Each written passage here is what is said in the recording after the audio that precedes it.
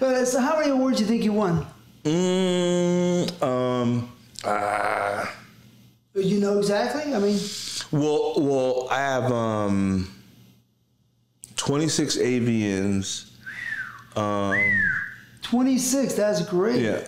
Well, see, I remember what people take for granted is I won as a director as well. So like half of my AVNs are performers, but the other half are, well, okay, so 3 of them are male performers, one of them's Hall of Fame. So out of 26, remove those, that's 22. So out of 22 remaining AVNs, half are performer, maybe 2/3 are performer, and the other third are director. So I got both sides of the camera.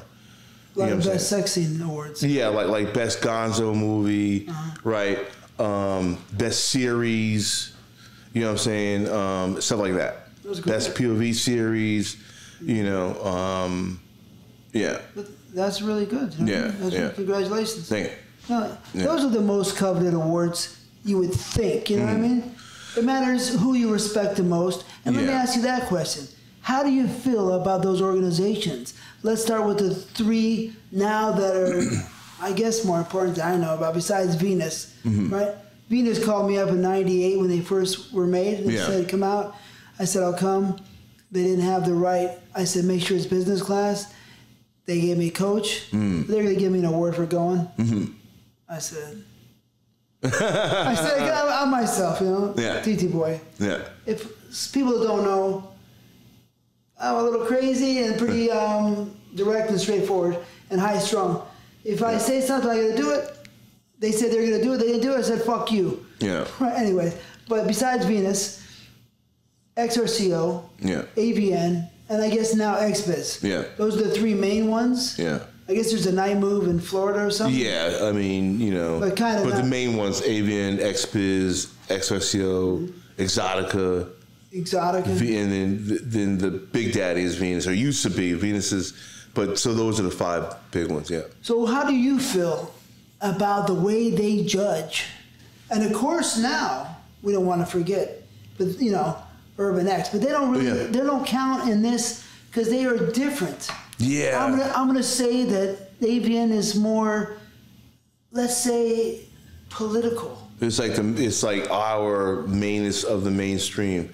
Although Urban X, you know, Urban X is coming up. Yeah, it's getting better because. No, that's not what I'm saying. I'm saying is politically possibly incorrect, which I'm not saying Urban X is part of that. Yeah. But let's say Urban X is just the same as AVN, but I think that some of these are more politically incorrect and blind sometimes.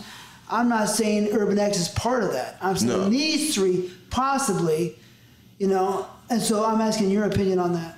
Well, I think AVN and XBiz as our leading publications and our main conventions have to toe a party line for for a lot of reasons. And so there's a lot of reasons that will go into why certain companies win every time, why certain toy companies are featured, and what have you. Now, you know, there's new ownership with AVN, you know, as of late, as of the last, say, within the last 10 years or so.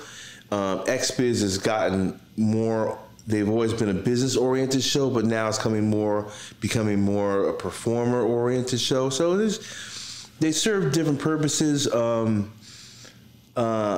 always felt that ethnic performers, Black and Latino performers, have gotten a lot less, you know, attention and adoration and wins. And I think that while I count myself as like the one Black person that has accumulated a lot of these individually, I think that there's been probably more people that have been ignored than should have been. And I feel that just because I've won so much doesn't mean that they've done well in consideration of ethnic performers. See what I'm saying? If you're only going to give it to one person, that doesn't mean that you are acknowledging the whole industry in a way that it should have been. Because not for nothing, but I really believe that that a Prince Joshua should have perhaps gotten the nod for Male Performer of the Year at least once in his career. Coming back from what he came back from and then returning to the top of being one of the top guys is incredible. You know what happened to Prince, right? I heard he broke his dick or something? Yeah, there was a girl that literally snapped his dick in half, crashing down in a reverse cowgirl. And for him to come back from that and be regarded as one of the top guys is incredible. You know what I'm saying? How the hell is it that Shawn Michaels didn't get a Male Performer of the Year award in his tenure? 30 years? Yeah, because you got to figure, if I trace my lineage back to 98 and Shawn was around well before I was. Shawn's from 1988. There it is there, you know. And I worked with Shawn side by side. Doesn't make sense that he didn't get that award. Yeah. But let me give you another example. Who didn't get the award? Guess who didn't get the award? Yeah. Peter North. Never? Never. I wonder why is that?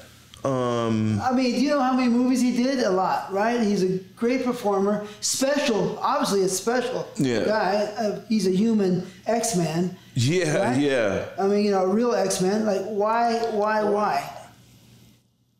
That's, and damn. Right? But, But, it's because he has a good tan? I don't know. I don't know, but I mean, it's crazy because maybe there's something personal that maybe there's something that we don't know about. I don't know, but I would have assumed that he would have won multiple times. You know what I'm saying? I mean, like, nor Mark Davis. Really? Really. Man, that's great. I mean, like, I didn't really get to know Pete until after he had already stopped performing. I worked for him as he was a director, and I was in one of his movies. Mark Davis, I learned, he taught me a lot. Because with Anabolic, I mean, like, back in the day, like, those were the main dudes, and I came under, I was like, I came as a rookie on their squad, like, you know what I'm saying? So that's why, like, with Shawn, Davis, Voyer, all them dudes are the guys from my generation that taught me. And Davis never won. Davis is, he was the best in that he connected with the chicks. I mean, the chicks liked him, but it was also, he was very good at, what he would say to the chick to get him, in the zone. Yeah. He's a great performer. Yeah, and one thing that Davis had and that Rocco had that I always tried to learn was, and I never got there, but the ability to get girls to do what other directors couldn't get them to do. Like, like as a director, have you ever seen a girl where you see her for someone else and you're like, word? She did that? Oh, yeah. Yeah, like, I've heard it all. Yeah, and it was like, seen it all. Yeah, I would see a Rocco movie and I'd be like, wait a minute, I shot that girl, she did that? Davis was like that, where I would see it, where a girl, he could get a girl to whether we were all like blowing her ass out, but she would gape when he told her to gape. But for everybody else, she could maybe open it up a little bit, but he would, and her asshole would open up like a fucking, But yeah, those were two dudes that, and Pumper was like that also. Brian Pumper. But get girls to.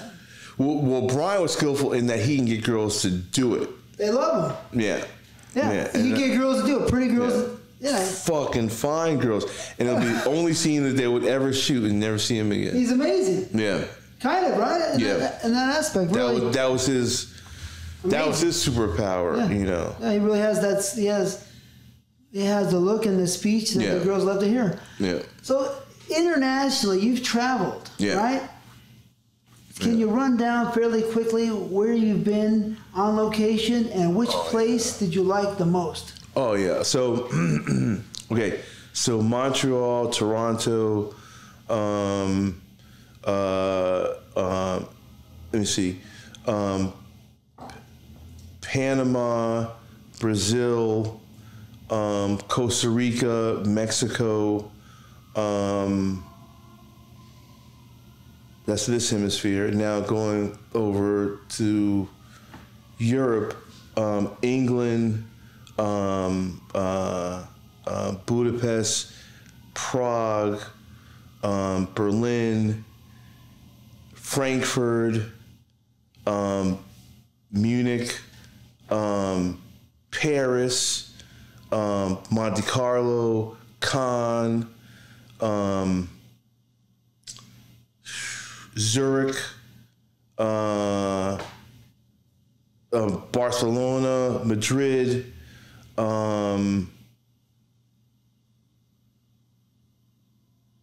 Jamaica, and then lastly, Tokyo. So that's 20 countries that I performed in. You performed in all those? Yep. That is incredible. Yep. You're a full-fledged porno star. Yep. No, I mean, the people got to understand, right? Yeah. That's why, like Nat Turner was saying, you're taking the X's off them because they think they're porno stars. Right? Yeah. So, I mean, you're a fully internationally cultured, traveled porno star. To do this, Soiled experience, war-torn and war experience, right? Yeah. The war zone. It's a war zone sometimes. Yeah, it is. Right? So that is incredible. Yeah. I never thought about that. Oh, and the best of it all, I would say, was in Cannes. Yeah. Because when I went, it was during the film festival. And in Europe, and we talked about the stardom of Nacho, how it is in Europe for him, like how he's like a mainstream star in Toronto, Spain, right? Well, at the Cannes Film Festival, what people realize is in Europe, adult media is not, I don't know if acceptable is the right way to put it, but it's not more acceptable. More acceptable. It's not like the stepchild. It's like movies include this type of movie, and this type of movie is the ones where they fuck for real. But they see it just as movies. So being over there and like not feeling stigmatized for being XXX. Yeah. No, I mean, they show tits on normal TV all day long. Yeah. Naked people.